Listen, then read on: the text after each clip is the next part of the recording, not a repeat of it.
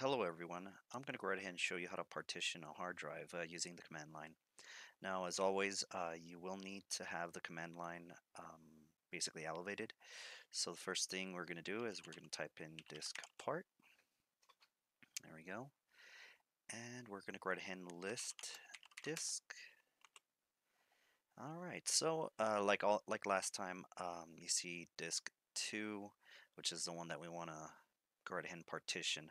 So I'm going to go ahead and select disk 2, and I just want to point this out. So if we do list disk again, you notice how there's a star.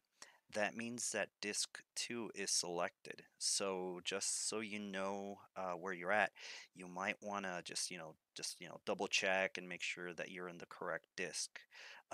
Just so you don't go into, like, let's say disk 0.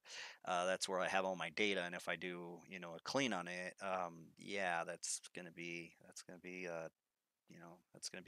gone. So just FYI, I just want to let everybody know. All right, so we go right ahead and select disk 2. So the next thing we're gonna have to do is we're gonna go right ahead and clean it. So we're gonna clean, and we're gonna go right ahead and create partition primary, and here we're gonna go right ahead and set size. For the size, I'm just gonna do 10 gigs. So there we go. And as you can see, it did a partition for 10 gigs. So there we go. So let's go ahead and do the other one. So we'll just do create partition primary. And this time I'm just going to leave it like that. I'm not going to put a size. So what will happen is, as soon as this runs, it's going to go ahead and take the complete, or whatever's left of the hard drive. So we're going to go ahead and run it.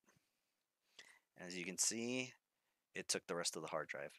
Now, a little note: you can have 4 primary partitions on a hard drive, so you can actually create 4 partitions.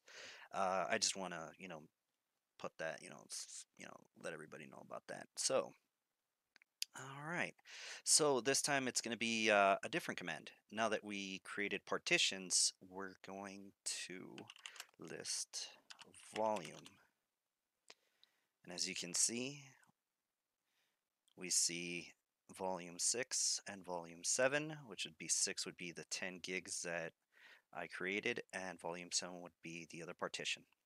So I want to go right ahead and I'm going to start with 6. So we're going to do select, oops, not disk, we're going to do volume 6 and list volume. As you can see, that little star is selected on volume 6. All right. So here, I'm going to go right ahead and give it a drive letter. So we're going to do assign letter equals, we'll do G. There we go. We'll do G.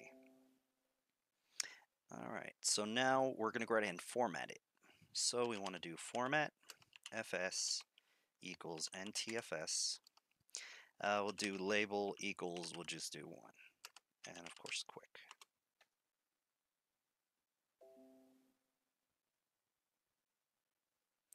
Gonna wait a little bit. And as you can see, there it is. So it labeled it 1, gave it the drive letter G, and it is formatted to NTFS. So we'll just go ahead and finish off the last partition.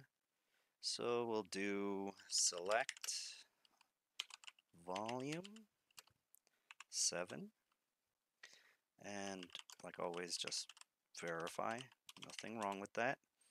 Volume 7, so we're going to go ahead and hit assign letter equals, I'll do H this time, why not? And of course, last command, format fs equals ntfs, label equals 2, quick.